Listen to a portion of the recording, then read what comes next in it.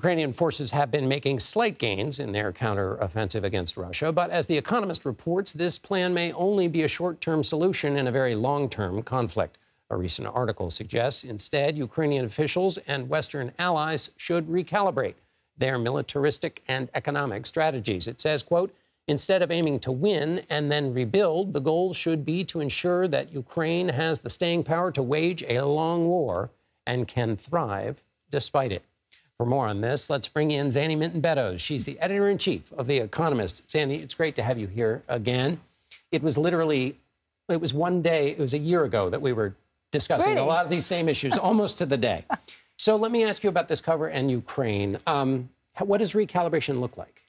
Well, what I think needs to happen is that this summer, there was a hope that the Ukrainians, who, once they started their counteroffensive, would really push the Russians back a long way and ideally establish themselves with break the Russian land bridge and be in a strong position to subsequently negotiate. And I think two things have become clear. One is that there's been very little progress. It's a 1,000-kilometer front, and the Ukrainians have actually taken back only 0.25% of the territory that the Russians occupied. So really very little. And I was there a couple of weeks ago, and it became very clear to me in a week's worth of reporting that this is not going to move anytime soon. It's going to be a long war of attrition. And so what we wrote, and I wrote in coming back from that, was that we actually need to have a sort of mindset shift in the way we think about this. Because in this country in particular, in the US, I think there was a sense, get the counteroffensive, have a quick victory, and then the war is behind us and start rebuilding the country. And I think we need to shift to say, this is going to take a long time, and we need to help Ukraine ensure that it can thrive as a country in the territory that it controls, even as it takes a long time to push the Russians out. And that's a big shift. That means this is not going away anytime soon. But there are parallels for this, and one that really strikes me is Israel. Israel has thrived as an economy despite having, countries wanting to wipe it off the face of the earth and having real existential threats. And so it can be done. It just requires a different way of thinking about this war. It's not going to be finished anytime soon. Do you think, I'm going to ask you two questions in one here. Do you think that the Western countries that are supporting Ukraine are on for that kind of future? And when you met with Volodymyr Zelenskyy, is he concerned about losing support from Europe, from the United States, if it's going to be a long slog?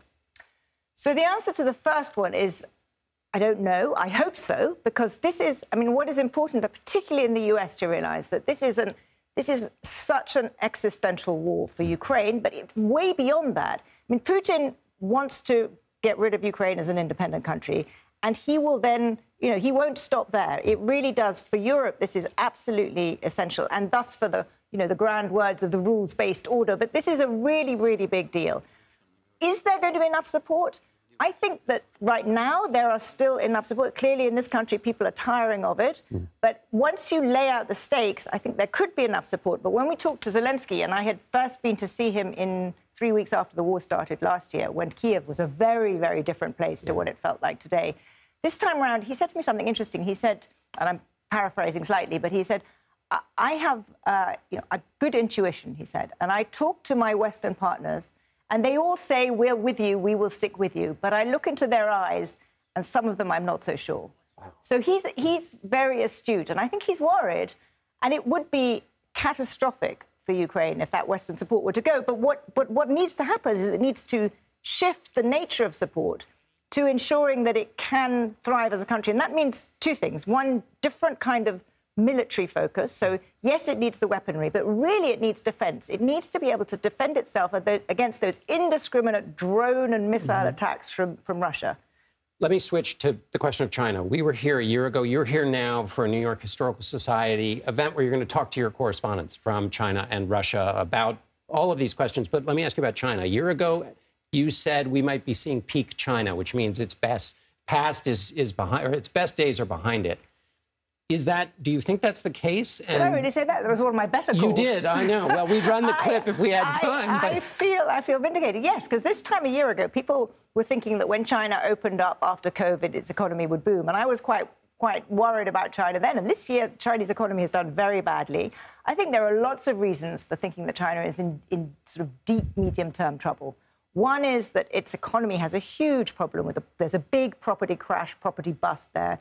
Two, Xi Jinping has been really kind of pushing down private business there in the sense that the most sort of productive entrepreneurial parts of the economy, he's really scared them. And then this, this big standoff with the United States and the export controls the US has put on have really hurt the Chinese economy. So, look, peak China is a big phrase to say, but I think China's has a lot of problems ahead. And I think it behooves the US not to feel confident, because the US is in a much better shape than China. Zanny Minton Beddoes, editor-in-chief of The Economist. Thanks.